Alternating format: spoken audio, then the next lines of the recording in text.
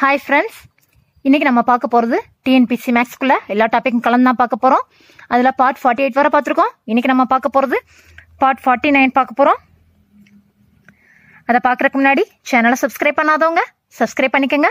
நான் daily upload பண்ற video உங்களுக்கு நோட்டிஃபை ஆகிறதுக்கு பக்கத்துல இருக்க பெல் சிம்பலையும் சேர்த்து கிளிக் பண்ணிக்கங்க. இப்போ நம்ம சம்ம பார்க்கலாம்.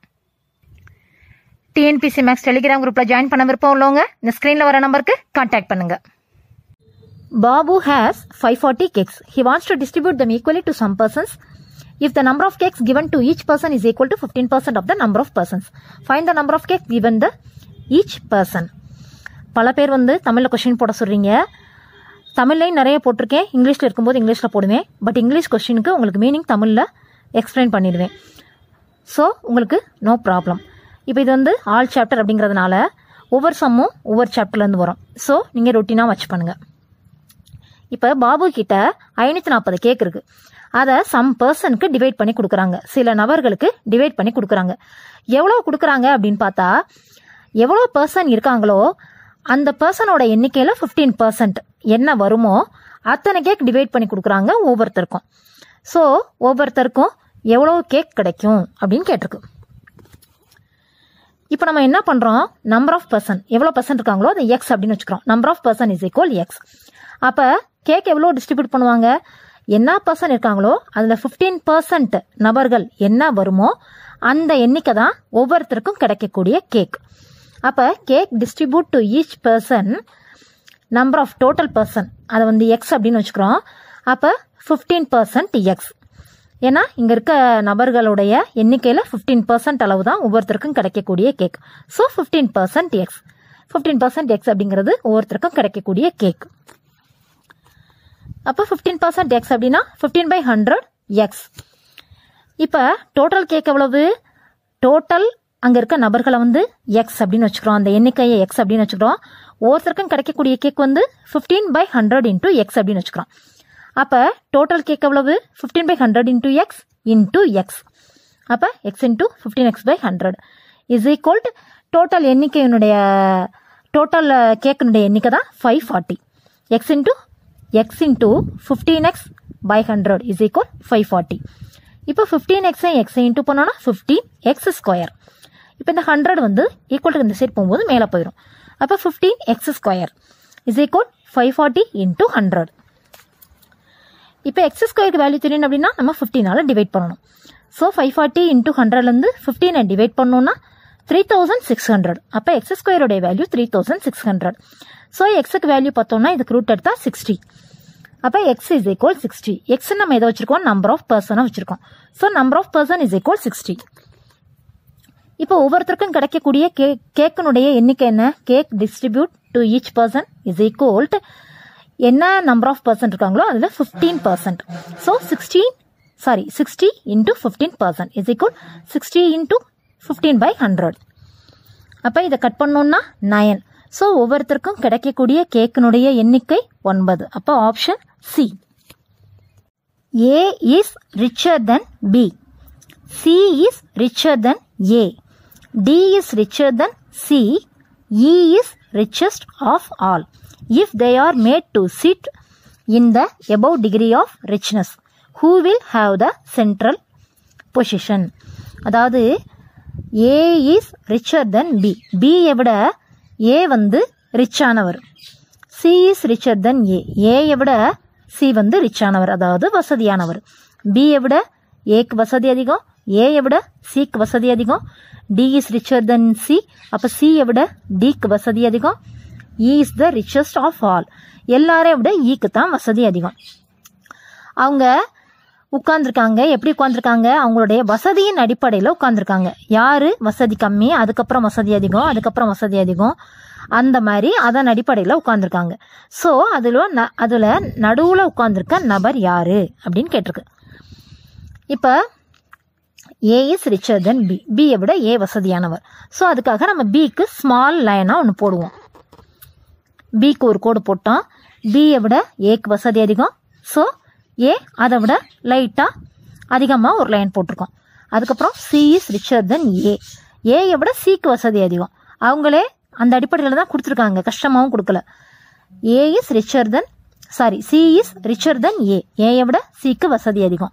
அப்போ ஏயை விட சிக்கு இன்னும் கொஞ்சம் பெரிய கோடா போடுவோம். அதுக்கப்புறம் D is richer then C, சியை விட டிக்கு வசதி அதிகம். ஸோ சிக்கு கோடு தான் இருக்கு, இதை விட அதிகமாக டிக்கு போடுவோம். அதுக்கப்புறம் இ is the richest of all, இ வந்து எல்லாரையும் விட வசதியானவர். ஸோ ஈக்கு இருக்கிறதுலே பெரிய லைனாக போடுவோம். இப்போ அதன் அடிப்படையில் தான் வருது இவங்க கொடுத்துருக்கதே. பிக்கு வசதி கம்மி, அதுக்கப்புறம் ஏ கொஞ்சம் வசதியானவர், சி அதை விட வசதியானவர், டி அதை விட வசதியானவர், எல்லாரையும் விட இ வசதியானவர். ஸோ இப்போ இதில் சென்டரில் யார் இருக்கா அப்படின்னு தான் கேட்டிருக்கு. சென்டரில் இருக்கிறது மொத்தம் 5 பேர். ஸோ சென்டரில் இருக்கிறது சி. அப்போ central position is C. So answer வந்து ஆப்ஷன் சி, சி.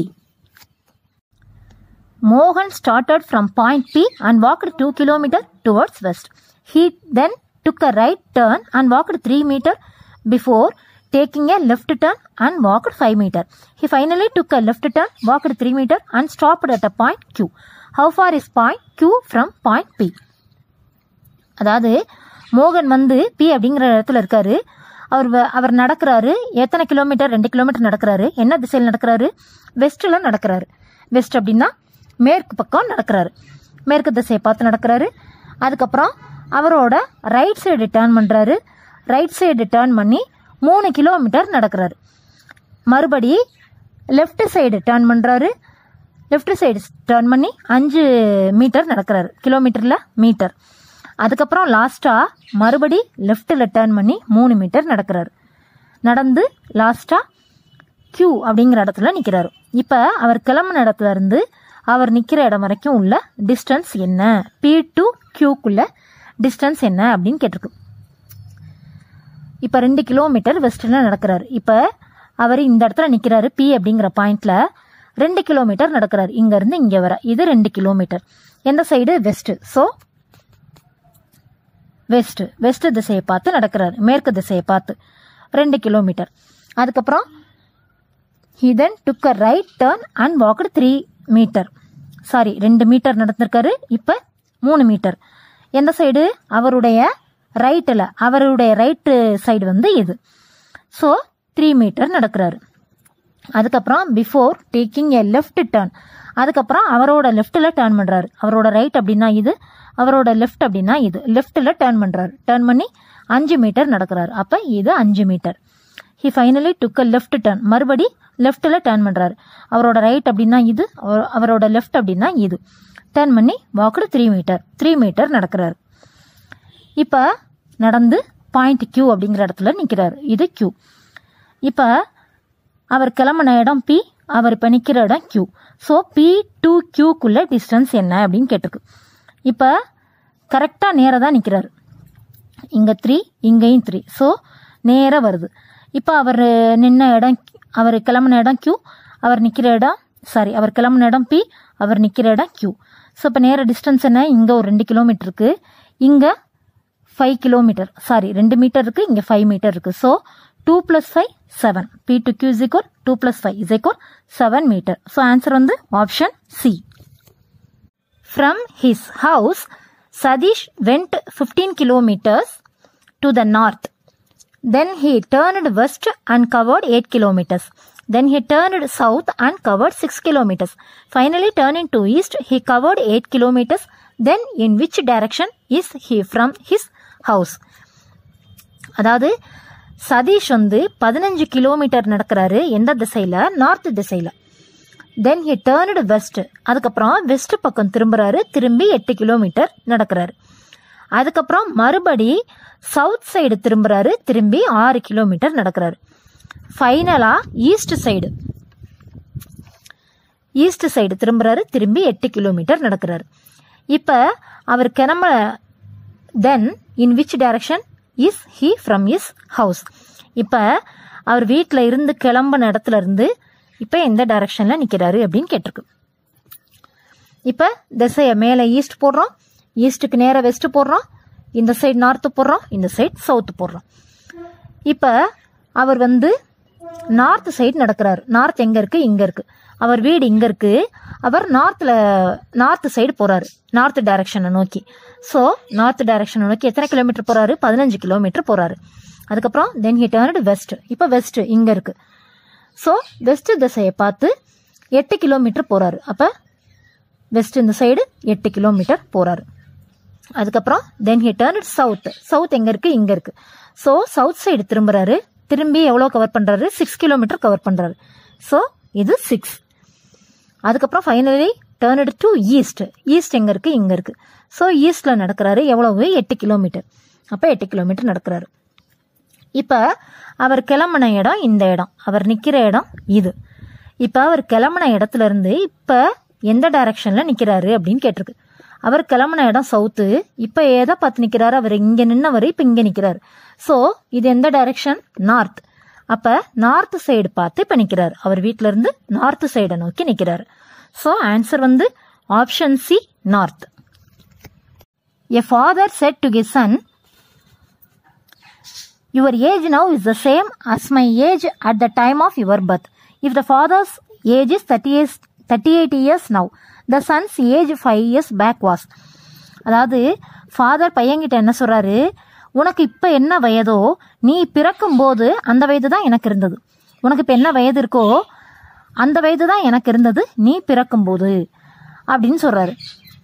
அவருக்கு இப்ப என்ன வயது? ஃபாதருக்கு இப்ப உள்ள வயது வந்து 38. ஸோ இங்க என்ன கேட்குறாங்க? த sons age 5 years back was. அப்ப பையனுக்கு 5 வருஷத்துக்கு முன்னால என்ன வயது அப்படின்னு கேட்குறாங்க. இந்த மாதிரி கேட்டாலும் நீங்க கன்ஃபியூஸ் ஆக வேண்டாம். இப்ப ஃபாதருக்கு 38 அப்படின்னு கொடுத்துருக்கு. அப்ப அந்த பையன் பிறக்கும் போது ஃபாதருக்கு என்ன வயசு இருந்திருக்கும் அப்படின்னா இதை வந்து 2ஆல டிவைட் பண்ணணும், அவ்வளவுதான். அப்ப அந்த பையன் பிறக்கும் போது ஃபாதருக்கு என்ன வயசு இருந்திருக்கும்? 38/2 = 19. அப்ப அந்த வயது தான் இப்ப இந்த பையனுடைய வயது. So sons percentage is 38/2 = 19. இங்க என்ன கேட்டிருக்கு? சன்னோட 5 years பேக் அப்ப உள்ள வயது கேட்டிருக்கு. 5 வருஷத்துக்கு முன்னால உள்ள வயது. ஸோ 5 years பேக் = இப்ப உள்ள வயது. அந்த பையனோட இப்ப உள்ள வயது வந்து 19. 5 வருஷத்துக்கு முன்னால அப்படின்னா 19 - 5 = 14.